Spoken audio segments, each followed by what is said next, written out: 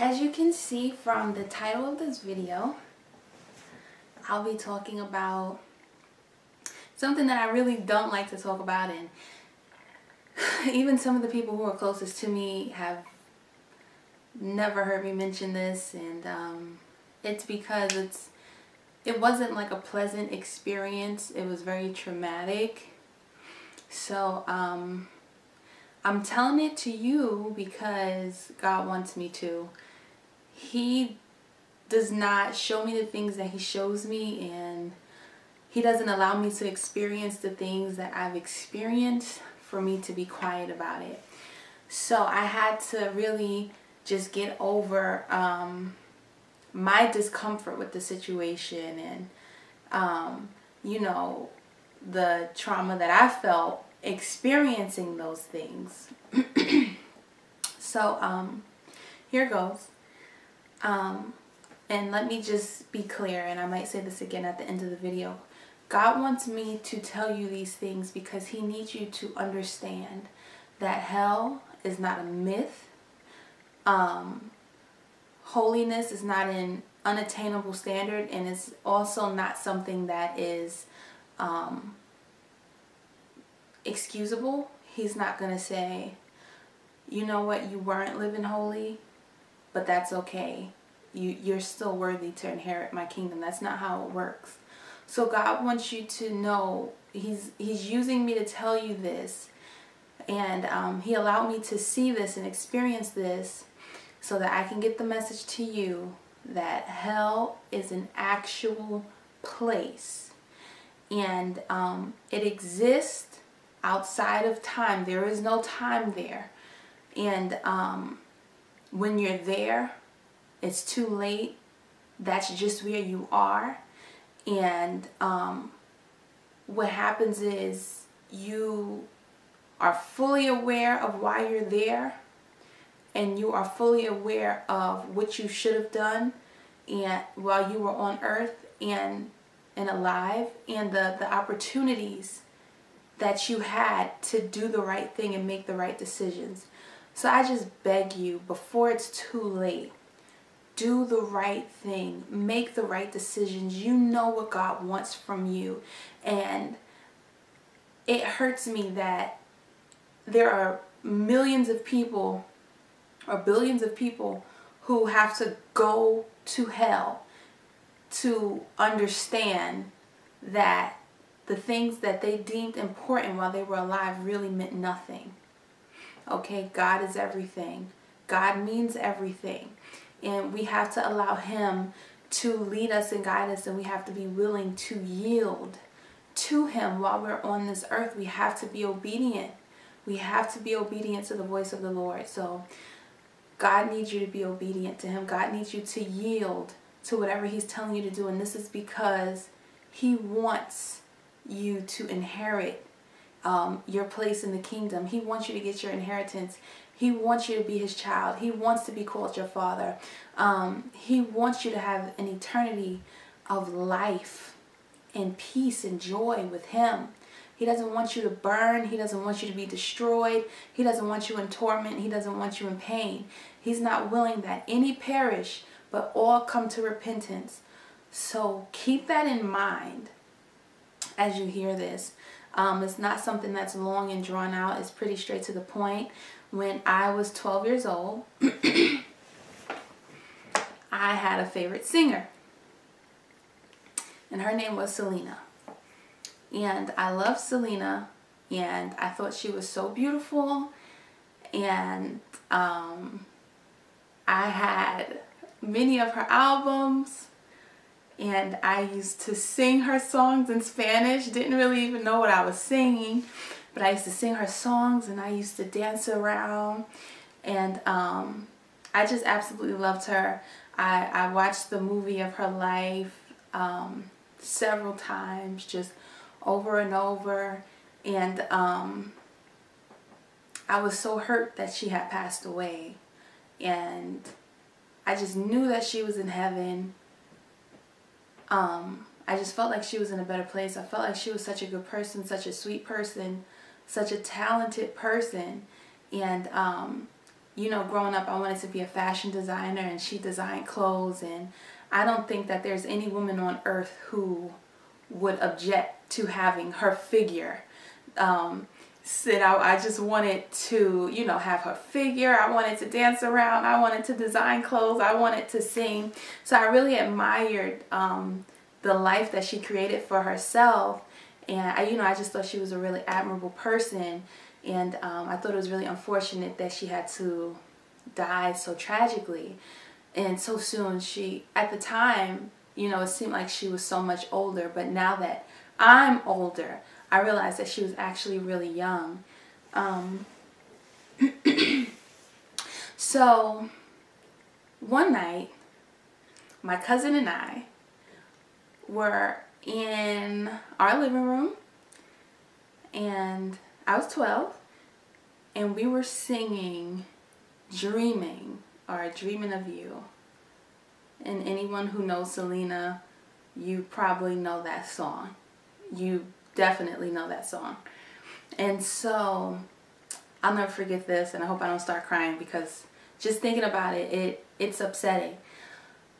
Okay, so I'm singing the song, and I'm like all into it, and I like bend over, I'm singing, and I hear like a voice singing. So I'm thinking it's my voice. I'm like, ooh, I sound good tonight. You know, sometimes if you're singing or you're talking really loud, you can actually hear the sound like on the other side of the room.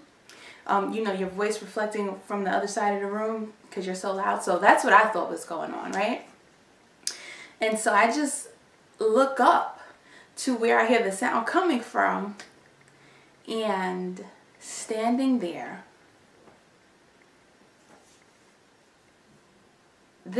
let me tell you guys just really quickly, the Lord has allowed me to see demons, and it's easier for me to talk about that than talk about this.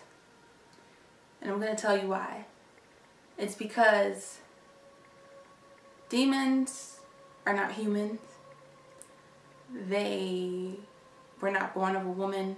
They did not have the opportunity to receive salvation. You know, I can't identify with them. But this is so hurtful because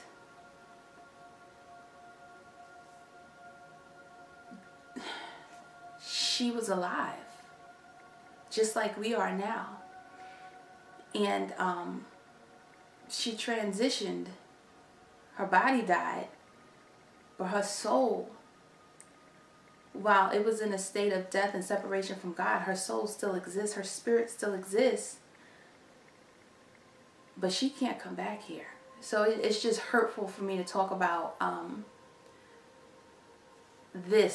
of this. So I look up and I see her standing there, and I'm going to tell you that she looks horrifying.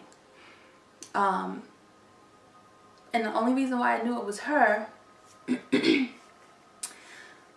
was because she had on this purple jumpsuit. And when I was younger, I was able to like tell you about all her famous outfits. And this purple jumpsuit was very famous. It was sparkly. It had like a diamond cut out in the belly button. It was kind of like bell bottoms.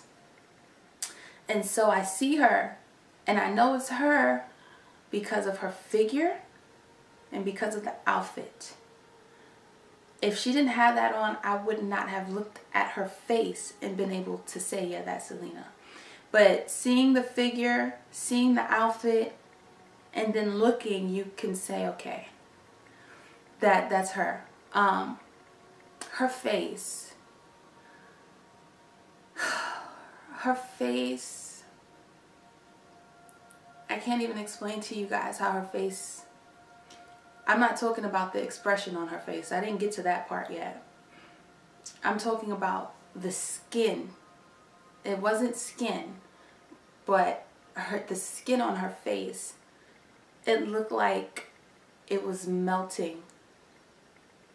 But it was like It wasn't moving or anything. It just looked like it had melted and frozen that place. It was indented in some areas. It was lumped in some areas. And it was, if I had to give it a color, I would say it was some type of grayish color. It wasn't grayish and tan. It wasn't grayish and brown. It was nothing like a human skin color. It was grayish. Her hair,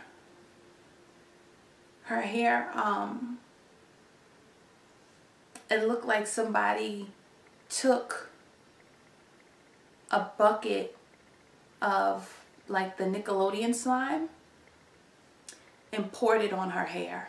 And her hair, it just looked heavy and dirty.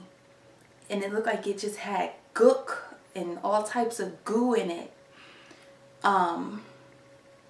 Her eyes, the pupils,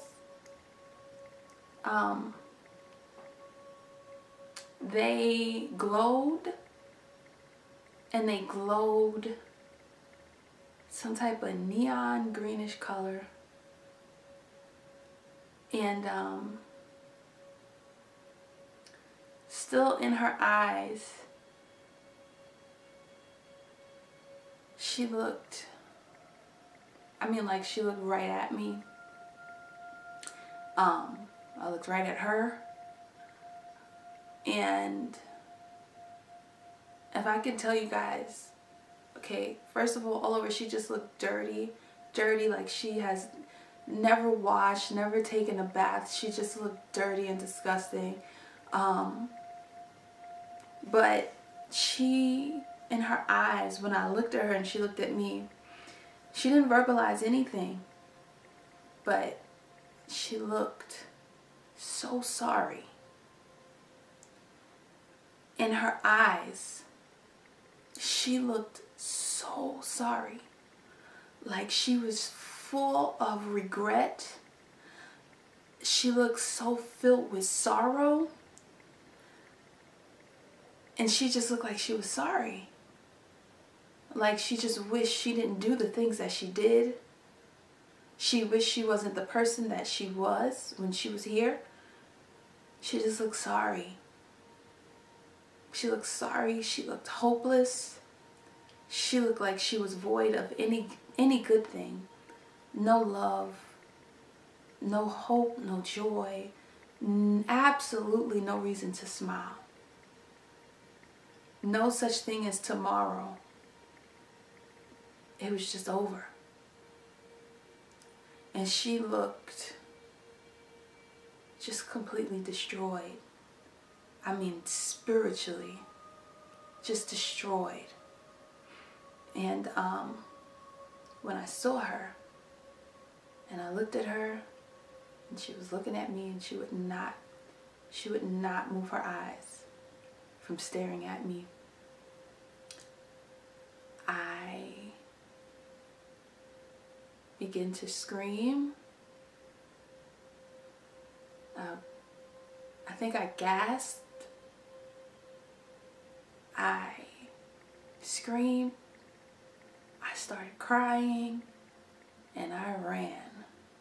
And now keep in mind, my cousin is in there with me. My cousin didn't see it. But when I screamed and I gasped, my cousin screamed. And when I ran, she ran. And she was like all hysterical, and because I was so hysterical. She's like, what happened? And I was just screaming and crying. And I think that it was too much for me at that time. Because I suppressed the memory. I absolutely forgot that this happened to me. And then one day, in my early 20s, I was sitting in the same living room where this took place. I was sitting next to my mom, and I was on the computer, and I was watching a video about a young lady. I think her name is Angela or something like that. who had saw different celebrities and just had a really supernatural experience with the Lord, where he took her and allowed her to see different things in the spirit. And when she spoke about Selena, I didn't remember at first, and then I was like, Ma, I remember seeing Selena too, right here. And I pointed to the spot because it just so happened that the couch was right next to it. And she was like, yeah, I remember. And I'm like, well, I didn't, you know. And she was like, I remember it. And she was like, you, because I didn't remember anything that happened. I just remember at that time, okay, I saw her. And then my mom was like, you just kept saying for about 2 weeks, but why did she look like that? But why did she look like that? I don't get why she looked like that. But why would she look like that? And then she said, you just stopped talking about it. So, yeah, I believe my mom just told me, like, after that, you know, you just stopped. And that point when I stopped is the point where my brain said, this is too much for you. You're not going to remember this. And so at that time,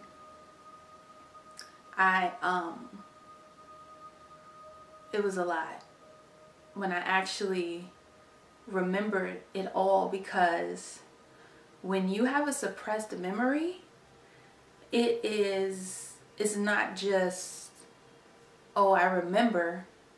It's you relive.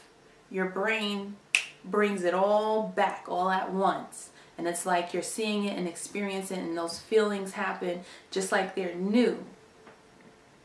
And it was bad.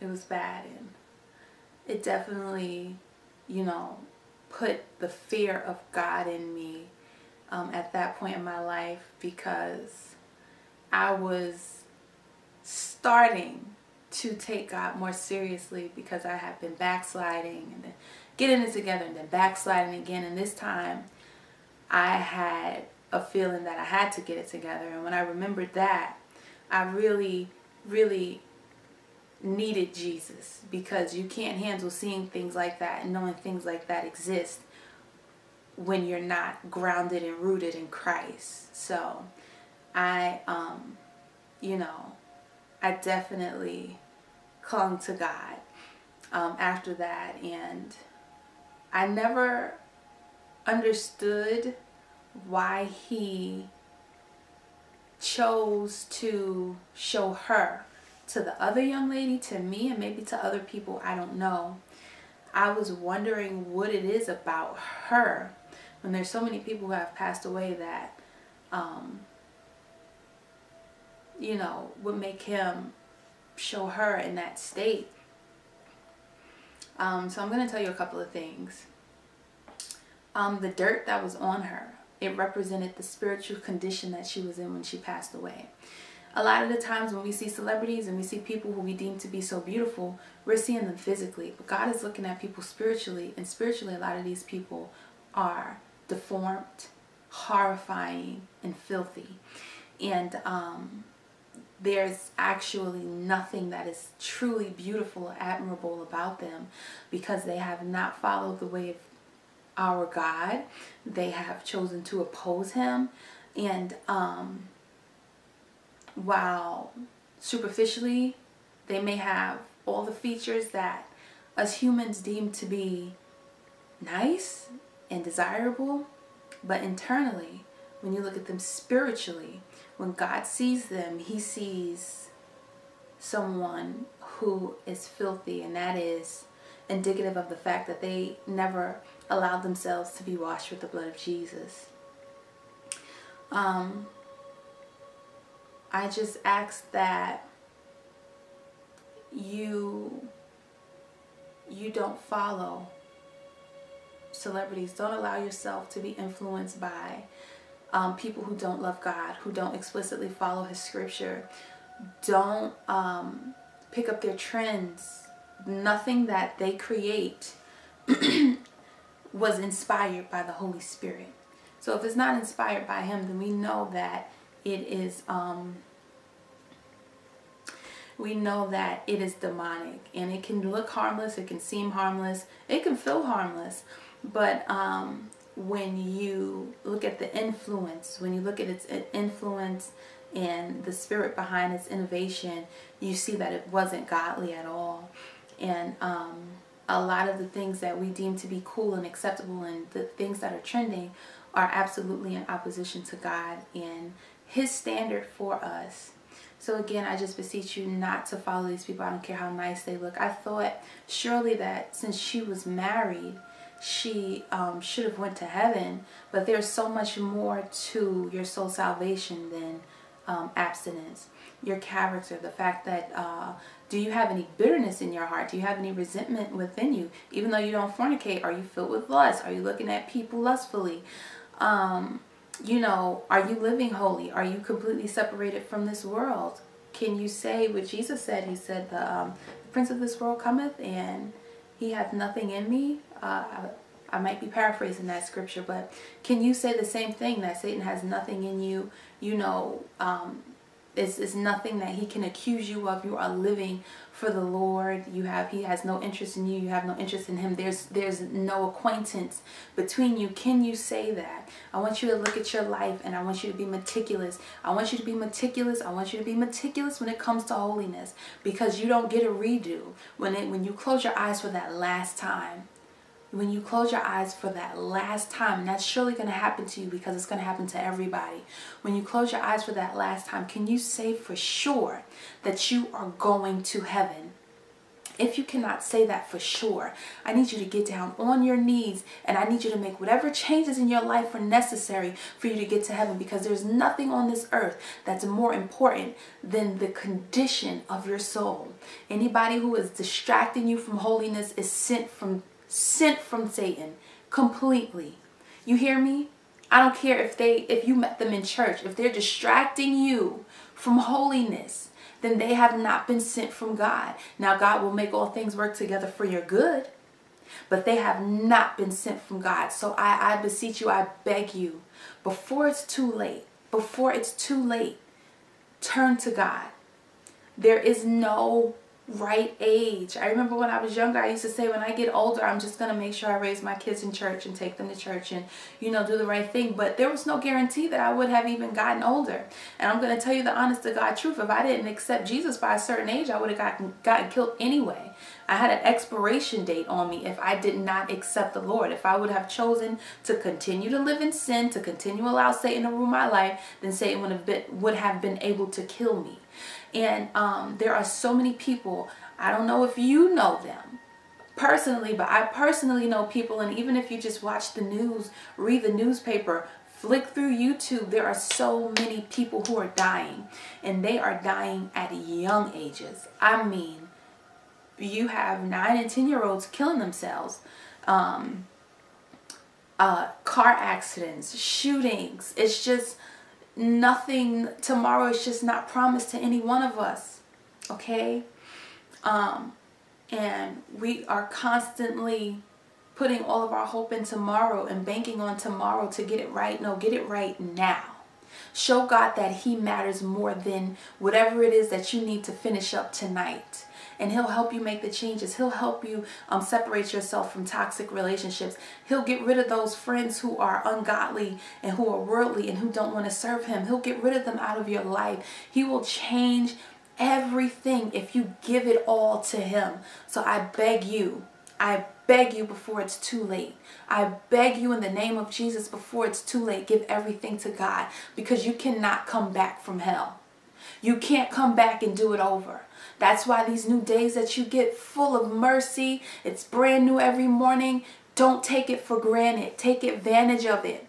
His mercy is for you. His blood is for you. His death was for you. His resurrection was for you. He's interceding for you. Don't ignore him. Don't crucify him daily. Serve him. Accept him. You can never, there's never going to be a right time when you say, okay, you know, I'm going to wait, you know, until the right time. Right now is not the right time. I'm not ready. No, today today is the right time. This minute, this moment is the right time. God didn't allow you to watch this video because he did not, he didn't care about you. He cares about you, and he wants you to be saved. He wants you to go to heaven. He wants you to spend your eternity with him. He doesn't want to be separated from you for all of eternity. He wants you. He loves you. He created you, and he has plans of peace for you to bring you to an expected end. Okay, apply that to your life. Apply that scripture to your life. Separate yourself from this world, because this world is going to burn. This world is going to be destroyed, first of all, and worldly people are going to burn. Separate yourself from their influence. Separate yourself from idolizing these people and caring about what they're doing, who they're sleeping with, who they're pregnant by, and all these other different just ungodly things that they are doing constantly. Constantly. This world is sick, and this world is dying, and this world is getting increasingly worse because everybody is sinning. Everybody is living in sin, and our children are suffering for it. Our children don't even know who they're seeing, what gender they are anymore. This world is dying, and it's dying quickly. And I just ask that you give God everything that you have now while you still have time. I think about people who are in hell, and I'm like, it's so sad that earth, with all of its pedophilia, Satanism, hate, murder, all the lust that fills this place, all the evil and the temptation that fills this place, all the blasphemy that fills this place, the greed, the pride, the jealousy that fills this place. Earth was the best part of their existence. Don't make this place the best part of your existence. You are only here to get there.